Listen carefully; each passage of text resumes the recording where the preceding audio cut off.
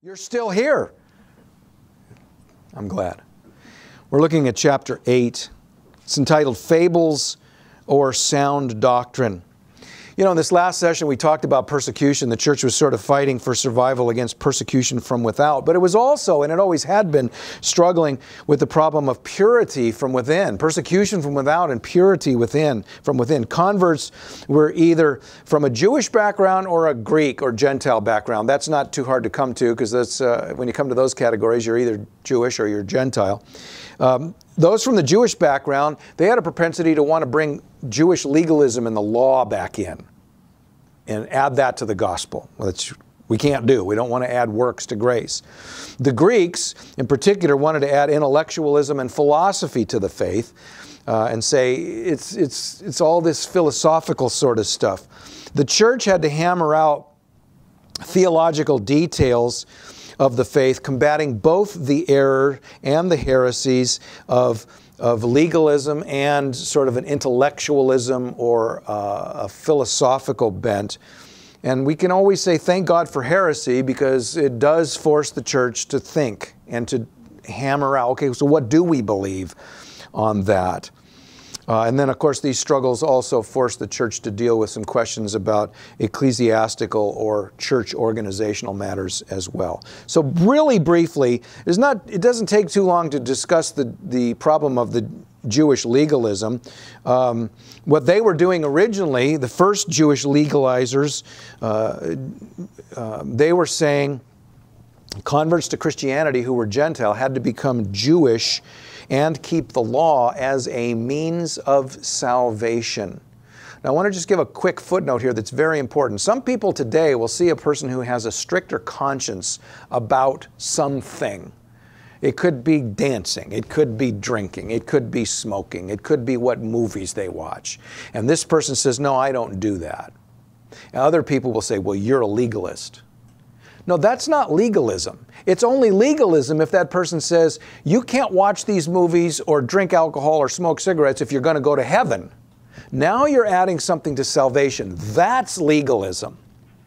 That's legalism. It could be self-righteousness without being legalism by saying, well, I don't watch those movies and you do, so I'm a better Christian than you. That's not right either. But even that's not legalism. Biblical legalism is adding something to the gospel and perverting what salvation by grace alone, through faith alone, in Christ alone is all about. So we clear on that? Very important that we understand that. Paul wrote very extensively, well, the first church council in Acts chapter 15 was, what do we do about this Jewish-Gentile issue? And they came up with a decision, and here's where it is. And even though the council said, this is where it's going to be, guess what? The problem didn't go away. That's always true. Passing rules and having a council, it doesn't get rid of problems. It addresses them, but it doesn't get rid of them, because the problem's in people's hearts. And so it continued on. Paul wrote extensively about this problem to the Galatians, to the Romans, but the problem continued to persist. The Jewish aspect of this kind of legalism, it's not so prominent today. There's not like a great big Jewish-Gentile problem in the church today. We're far enough removed socially and geographically and historically that is not a big deal. But there are still always people who are trying to add works to grace and say that's necessary for salvation. Even biblical things. You need to be baptized in water or you're not going to heaven. The Bible doesn't say that. You need to be baptized in water because you're saved and going to heaven, not in order to be saved and go to heaven. So the church still has to wrestle with this problem of legalism. And why is it this? Because man is always trying to figure out something to add to the simple gospel so that he has something to boast in. Yeah, well, you know, I did this and I did that and I did the other. No. When you get to heaven, if you're going to heaven, it's because your faith is in Christ. And when you get there, you're not going to be buffing your nails and bragging about anything. Our boast is solely in the Lord. Our salvation is from Him as grace, from start to finish. Well, that's a little bit about the legalism problem, but a little bit more about the Greek philosophy problem. There were far more Greeks in the church than there were Gentiles than there were Jews after a while. So Greek philosophy posed an even greater threat to purity. I stop and think there's a lot more baggage that comes from the Greek religions and the Greek philosophy that needs to be dealt with in order to become a Christian than from the Jews. Because if a Jewish person understands their heritage, they realize, oh, Jesus is the one we've been looking for. Now, they need to get past the legalism issue, but there's a clean transition from Judaism to Christianity. There's not so much clean transition from Greek mythology and Greek philosophy as there is from Judaism. So I want to just talk about three schools of Greek thought that challenge the church. And so here's the first one. The first one is Gnosticism. Gnosticism is an attempt to define the origin of good and evil. Now, I'm giving you a simplistic. There's more to it than that. But it really addresses some creation issues. It's very dualistic. It presents God and Satan as being equal opposites. Good and evil, equal opposites. Wrong. God is God. Satan is a created being who answers to God. Always has, always will. He's not an equal opposite. This sort of thinking is very dangerous because it A, elevates Satan and lowers God, and B, it separates the physical and the spiritual realms. Gnosticism says the things of the spirit are good and the things of the material world are bad. And that is not true. And that kind of thinking attacks what we call soteriology. What do we understand about salvation? Let me explain why. The Gnostics, the original Gnostics, they said, well, Jesus could not have been God and man, because God is spiritual and man is physical, and physical is bad, so God could never have become a man. I got news for you. If Jesus is not God, become a man, we're not saved.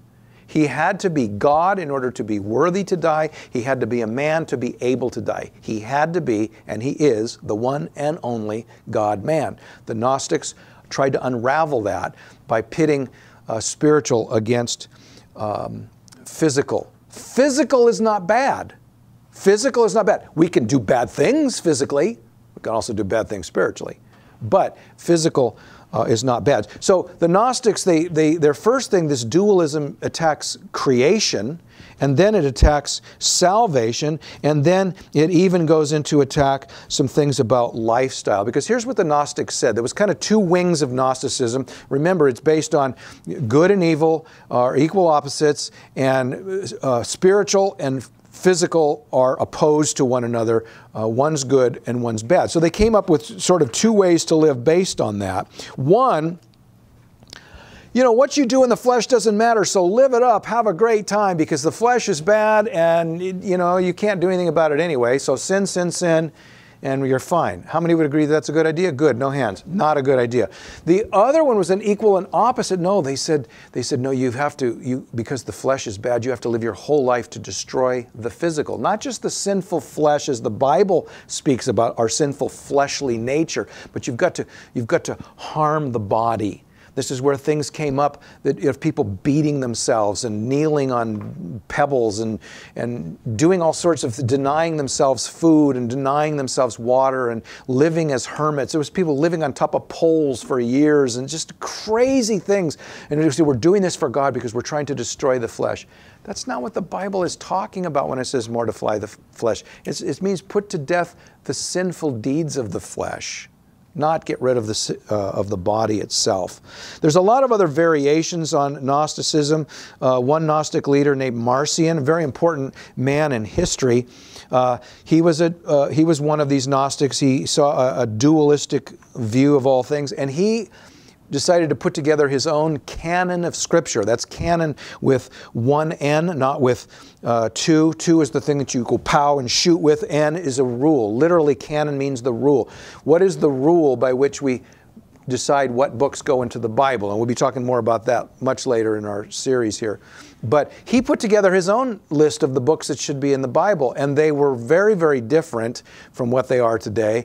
And he was a proponent of saying the God of the Old Testament and the God of the New Testament are different. I mean, I got a problem with that? Yeah, because there's only one God, and He doesn't change. So it couldn't be that way. I think it's interesting to note that people make a similar, not exactly the same, but they make a similar mistake today when some Christians insist on dividing the Old and New Testaments unnecessarily. No, we don't pay attention to the Old Testament. We're New Testament Christians. Look, it's one book, and it all goes together. You don't want to get rid of any of it. Paul's strongest writing against Gnosticism is the book of Colossians. But Gnosticism is still sort of alive and well today. You can see it in Star Wars. It's dualism. It's Gnosticism. It's strictly what that whole kind of thing is. And of course, what Paul wrote to to Colossians was sort of an early form of Gnosticism. It became more developed later. Another sort of philosophy that they had to deal with, it was a heretical philosophy, was Manichaeism, and we talked about that last time. It's similar to Gnosticism in that it's dualistic, good and evil. The leader of the philosophy is Mani, and somehow or other, why didn't they just call it Maniism? But they had to make it longer, so Manichaeism. These folks on the Gnostic side, they favored the asceticism, self-denial, and as history tells us, St. Augustine studied this philosophy for 12 years before he became a Christian, and then once he became a Christian, he worked diligently to refute it. Another one, Neoplatonism. Platonism, do you see a person's name in there, like Plato? Neoplatonism, neo just means kind of a retread, a new birth of something. This was not a new thing. It was going back to Plato, who lived in the 300 and the 400 BCs. It was rather mystical. This era taught that there is an absolute being who is transcendent and from whom all that is flows. Again, dualism. It all comes from Him. Good and bad are all a part of Him. They further believe that the purpose of existence is to be reunited with the source of all life. So it kind of gets into sort of this mystical New Age idea that we're all swim for the light. We're all going to make it. It's not, again, far removed from New Age thinking. A few little theological skirmishes we want to talk about. Besides dealing with the Jewish legalism and the Greek philosophy,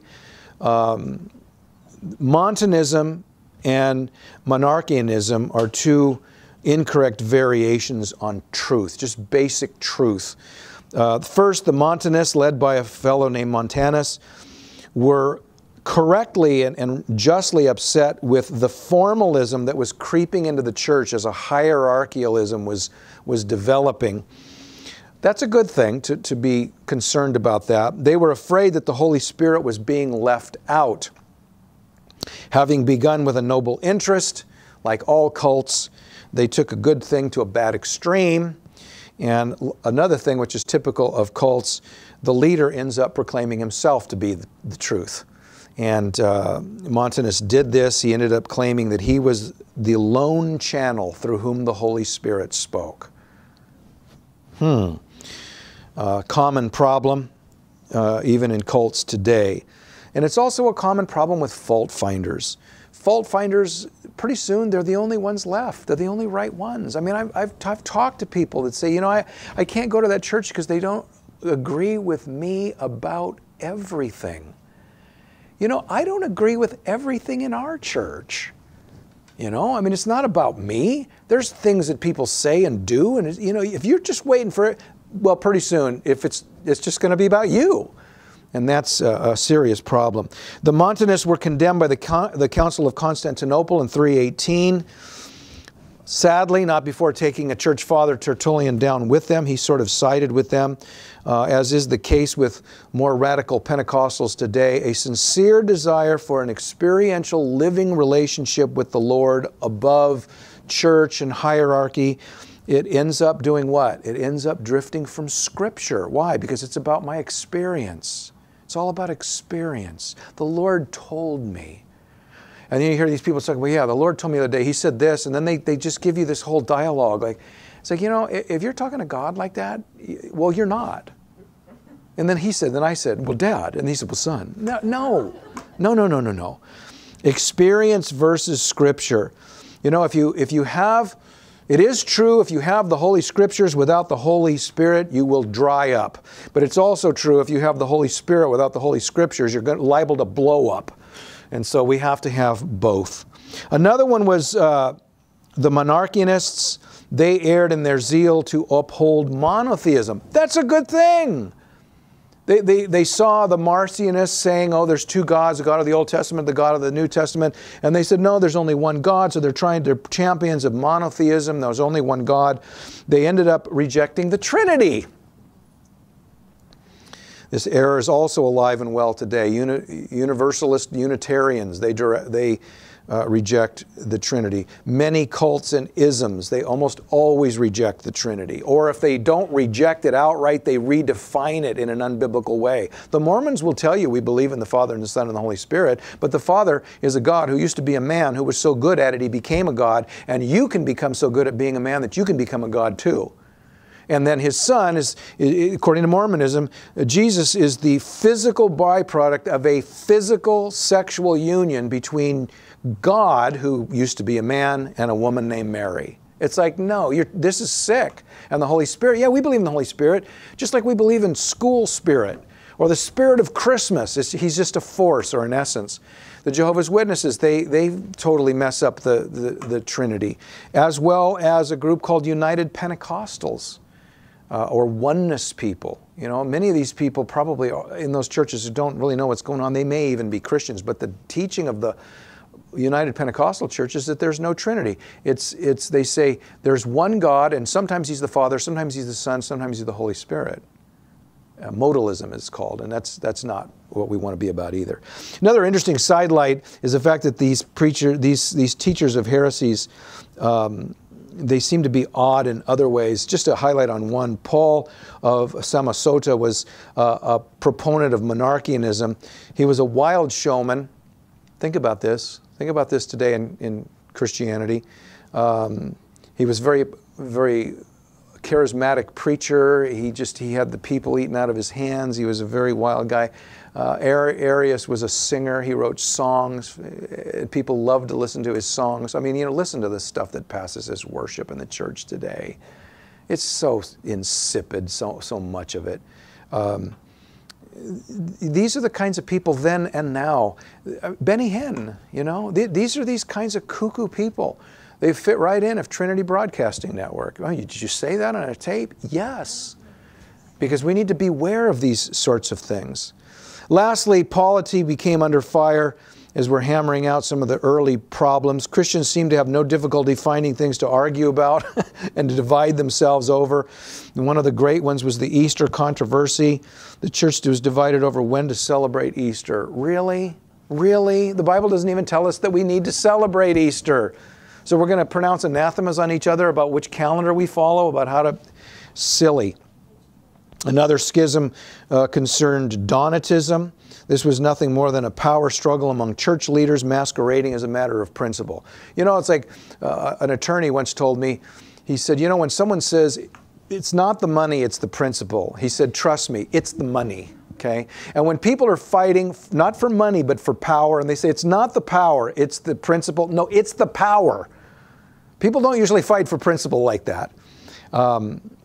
Though it was said to be about loyalty and qualifications for eldership, it was really about power and money. So, good news and bad news when it comes to these issues of fables or sound doctrine. The good news, well, first the bad news. The bad news helps the church. Well, actually, that's the good news. The bad news is that there's divisions and people are wrong and there's error constantly coming into the church. The good news on that is that it does force the church to define itself more correctly. And they should serve as warnings to the church, especially some of these old heresies. They're just retreaded over and over again.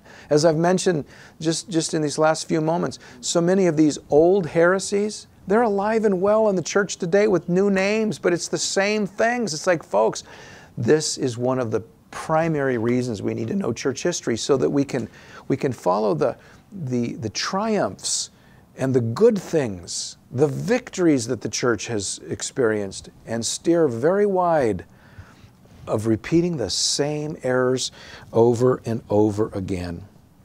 Well, hope that's helpful.